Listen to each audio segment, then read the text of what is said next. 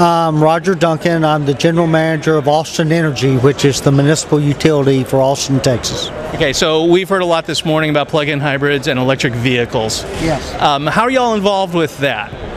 Well, we were one of the first in the country a few years ago to start the campaign to get plug-in hybrid electric vehicles manufactured by the automakers. And we've been very successful at that, obviously, along with a lot of other people. All the major automakers are bringing out plug-in hybrids over the next couple of years. And today we were actually announcing victory in our campaign, and we're moving on to the next phase of our technology. Well, how long did it take from the time that you started the Plug-in Partners program to the time that all the automakers essentially announced? It was essentially about 2 years, two and a half years, which is very fast in the auto industry and the way things move in this country. So what happened, do you think? Well, I think that first, the main thing that happened is gas prices. The cost between driving on the electric grid and driving on gasoline is huge. You can fill up your car and drive on the electric grid for the equivalent of 75 cents a gallon gasoline. So the cost became compelling. The environmental issues were compelling because of the climate change legislation that's pending and other activities around climate change. And then national security because of reducing our dependence on foreign oil. So suddenly you had the automakers and the electric utilities and the national security advocates and the environmentalists all starting to want to move toward plug-in hybrids for different reasons, and I think that's what happened. So for the average consumer, they can't really participate right now, can they? How can they participate in bringing this about? Well, the average consumer really is waiting for the manufacturer of these vehicles, and I think that the activists have done a job of getting the commitment of the automakers to make the vehicles. So we're really waiting for the advent of these vehicles.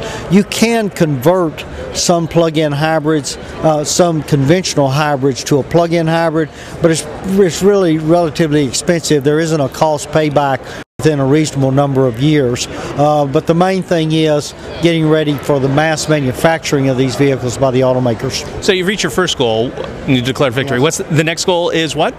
The next goal is figuring out all the hardware and software to seamlessly connect the electric grid to the transportation sector and set up public charging stations, charging in garages, that sort of thing, because many people don't have a single family home with a garage that they can plug in a vehicle. So we have to solve that problem too. Those are the kind of things we're working on. So your first goal seemed like it was easy to define.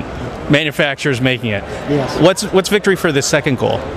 The second goal is to have a technology in place that lets us control when the charging occurs, and then also to establish the public charging infrastructure needed for the average citizen to plug in and charge their vehicle. That seems like a tougher goal, is it?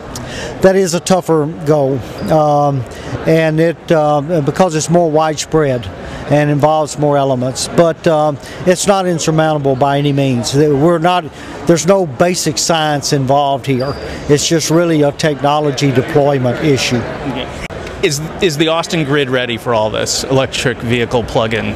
Well, the Austin grid is getting electric ready for the electric vehicles. Actually, there are a number of vehicles could be plugged in now without any impact on our grid or for most electric utilities.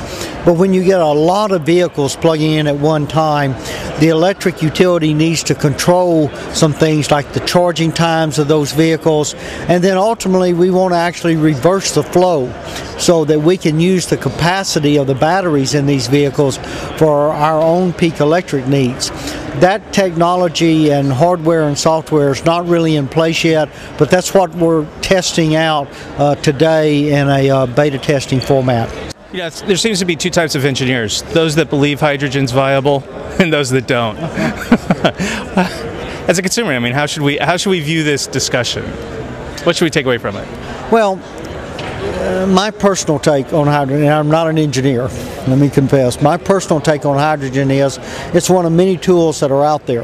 The problem with hydrogen is the fueling infrastructure that has to be in place, both for the mobile market and the stationary market.